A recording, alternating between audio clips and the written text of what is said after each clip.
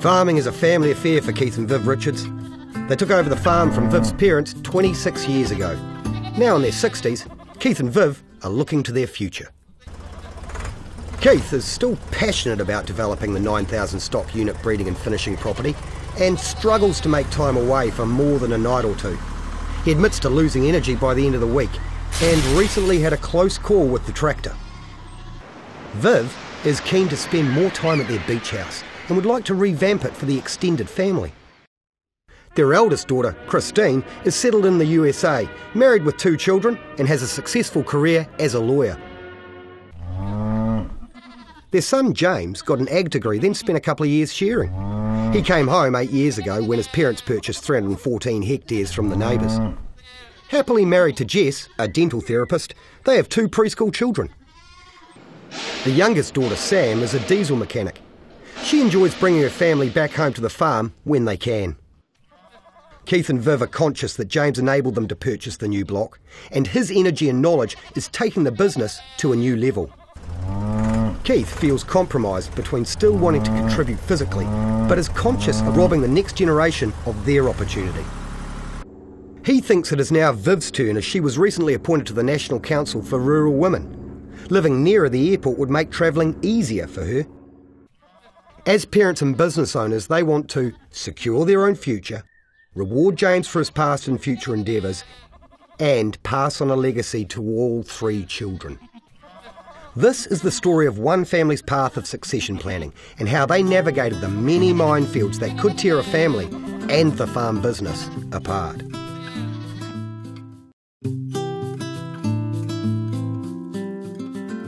Through their bank manager, the Richards were introduced to a succession planning facilitator. They arranged their first family meeting to coincide with Christine's visit back to New Zealand. Using an independent venue away from the farm and an experienced facilitator took a lot of pressure off both Keith and I. We had an agenda to follow and were free to actively listen to the expectations of all our children. We were able to work through everyone's aspirations and concerns without worrying where the conversation was heading. The first meeting was about having an open conversation rather than setting firm plans. Keith felt unsure about sharing all the financial details with the kids, but in the context of the day, it seemed natural and built trust across the family. Fresh ideas flowed in the family discussion, with everyone contributing to looking at opportunities within the business and externally. It was a fantastic day. I was worried that the girls would think I was getting more than my share, but once we agreed we wanted to work on creating new opportunities for us as a family, it began an exciting process rather than a defensive one for Jess and I.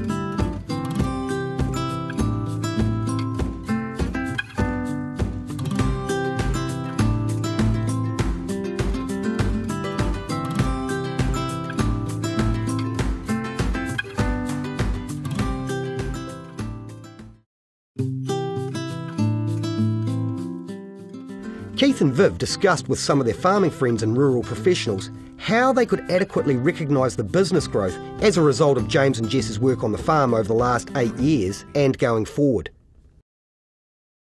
Previous conversations at home with James and Jess about the goals for them and their own children had not progressed into anything tangible.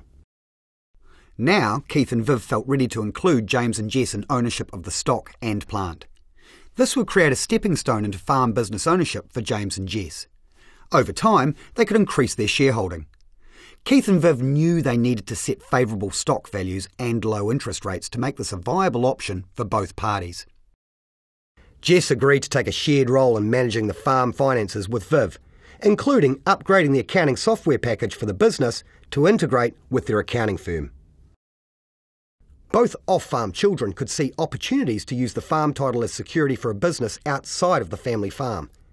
They also understood the need to put some firewalls and process around this to protect the family capital.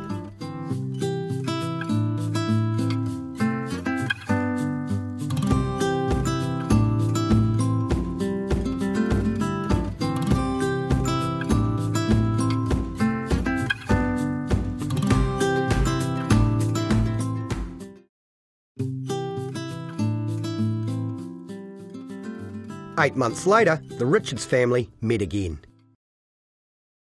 Keith and Viv proposed to the family that the stock and plant would be sold to a new family company over the next 2 years. They would own half of the shares, James and Jess the other half. In 10 years' time, they could lend James and Jess the money to purchase the remaining shares and deal with the loans under their wills. The upgraded accounting package would allow the family to have more transparency and control of the farm finances.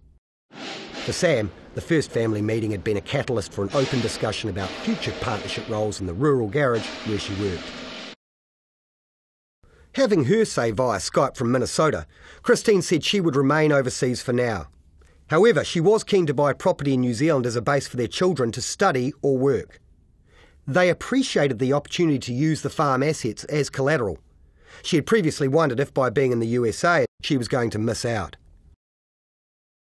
As a family, they agreed that priority was given to their parents who had invested their lifetime's work in the farm, and the business needed to deliver on that. Jess summed it up for the family. It's important to acknowledge the history here, but moving forward it's so powerful to be honest with all family members about the realities and priorities. The conversations aren't always easy, but they are essential.